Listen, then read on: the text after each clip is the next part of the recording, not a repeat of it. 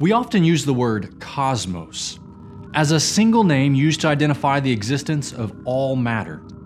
Every atom, asteroid, planet, galaxy, and even space itself. But in addition to simply referring to the existence of all space and matter, the word cosmos is used because it describes the observed order and design in nature. The ancient Greeks, as far back as the 6th century BC, used their word for order, cosmos, to describe what they observed in the world around them. If ancient cultures, prior to the understanding of electricity, magnetism, radiation, optics, subatomic interactions, or even the equations of gravity, could make and conclude that order and function existed, then how much more should our generation appreciate the functional complexity of the universe? You see, our universe does not exist as a chaotic collection of space and matter. Rather, the ordering of our cosmos can be seen from the very fabric of space-time itself. The physical laws that govern matter supply the foundation of functionality that we observe. From the beginning of time, mankind has explored, slowly constructed a detailed understanding of the physical world so that we can construct experiments, forecast expectations, and successfully predict results. But our mathematical expressions and the formulas are merely descriptions for how the laws naturally operate on their own. Our scientific investigations only reveal what order and function the cosmos inherently has.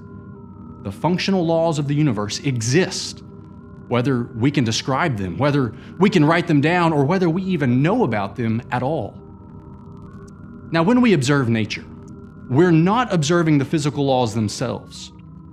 Rather, we observe the functionality of our cosmos through the diversity of its complex structures. Along with space itself, matter fills the cosmos, forming a breathtaking array of complex structures. From subatomic particles to spiral galaxies, from the trillions of cells that compose the human body, to the seething plasmas that power the stars. Complex order is found at every cosmic scale. Take, for instance, the simple periodic table of the elements. This singular chart is mankind's expression of the orderly sequence of elements that form the building blocks of our material world. Each element has a unique identity in its nuclear structure and fundamental characteristics. The periodic table uses both a periodicity and related groupings to visualize the comparisons and the contrasts among all the elements. For instance, the number of protons in an atom, called the atomic number, is a unique property for each element, and it forms an increasing sequence from left to right and from top to bottom. The overall structure of the periodic table includes horizontal rows called periods, which are arranged to identify the highest energy level of the element's outer electrons. The vertical columns are groups or families, and they help to identify elements that have similar chemical properties. In fact, the orderliness of our cosmos is so well displayed in the periodic table that when early scientists were developing its structure from all the elements that they knew at their time, they found gaps in sequences where obviously an element should exist. These gaps in the ordered sequences led to numerous discoveries of elements which had not been known before. Had these new elements always existed? Absolutely.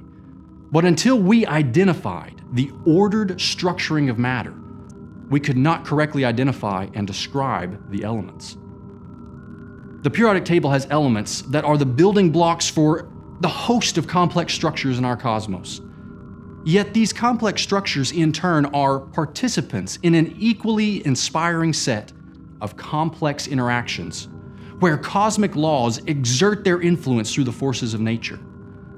Here is where the complex nature of the cosmos has both confounded and astounded humanity.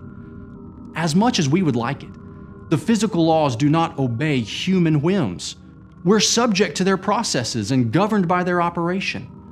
No matter what branch of scientific study, what scale of experiment, or what object of observation, the complex matter being observed is influenced by a host of physical laws and principles.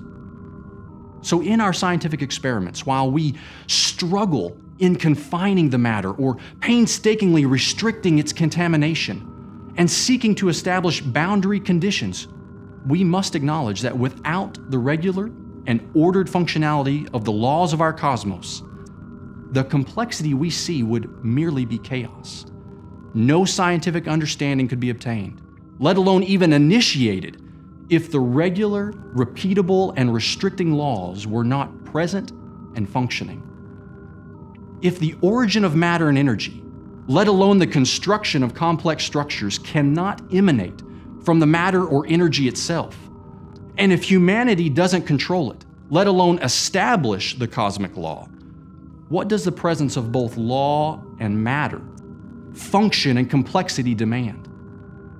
The evidence leads to an intelligent creator of such power and magnificence that the beauty of the cosmos, in all its order and function, pale in comparison to him.